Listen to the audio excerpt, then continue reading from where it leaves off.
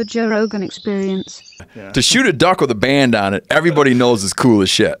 Like, I know that. Everybody wants to shoot a banded. Most people listening to this don't know that.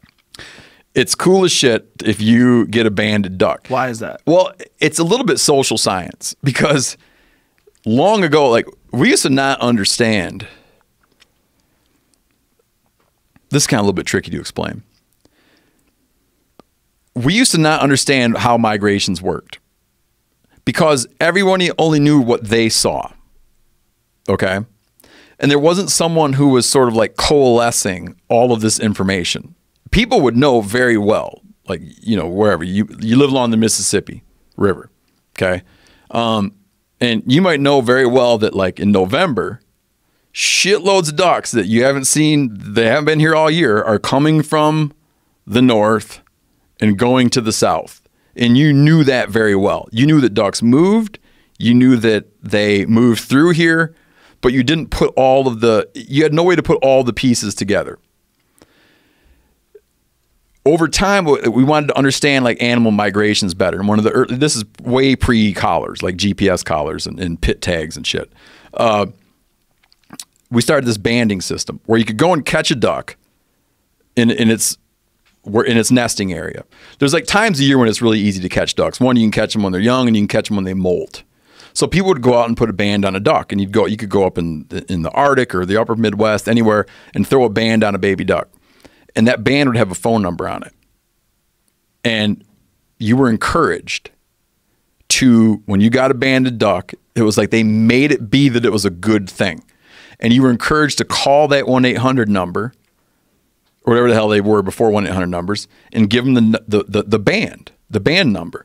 And then we started to really, with like great detail, map out flyways, how ducks migrated. Like the ducks on the Arctic slope in Alaska tend to follow along this path, and they tend to end up here at this date. And they're down in, you know, whatever. They're down in Texas all of a sudden, or they're down in Southern California. And they're hanging out in rice fields around Sacramento, whatever the hell it is. We started to put together this whole detailed picture.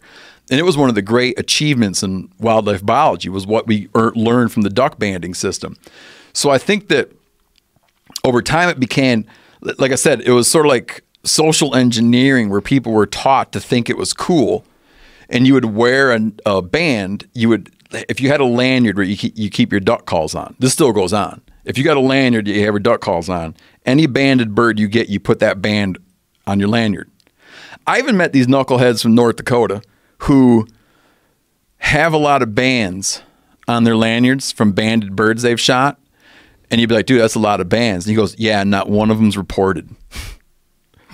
They think that it remains more pure to, dude, I don't know. That's the dumbest shit I've ever heard. It's the dumbest shit. I wish you guys did like call. Why wouldn't anybody want to contribute to all this? I don't know. You'd have to have like a calling component to your show, and we would call one of these dudes and have them explain in greater detail. But I remember thinking, like, that's the most fucked up thing I've ever heard. But yeah, I don't think you'd want to talk to that guy. It was like, he's like, yeah, they're all unreported. Anyways, I don't know if it's like an anti-science thing. You love to argue. Did you talk to that guy about this? You know, it was long ago. I could take where I was standing. I was in my brother's kitchen in Miles City, Montana.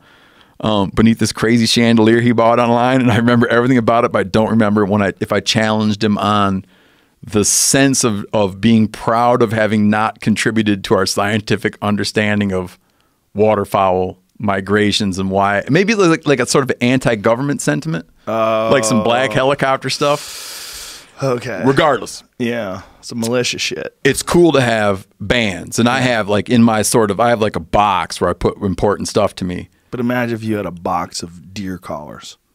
Dude, there's no way. If I wouldn't put a deer collar. That's what I'm getting at. Is like, those are cool, but collars are not. And we had a friend. There's a friend of mine who's does a lot of carnivore research and other research projects, named Carmen Van Bianchi, which is a cool name. But she says that, you know, I'm someone that collars animals, and I even think that she's like, when you get one with a collar on it. She said, it was quote, we talked about this the other day. She's like, someone has already got the best of them, that they become tainted when they've been held by someone else. And that's a little bit how I view it, where like a wild animal, you want to imagine it being like the wildest wild animal. And once it has a collar, it's like someone, it's all sloppy seconds, man.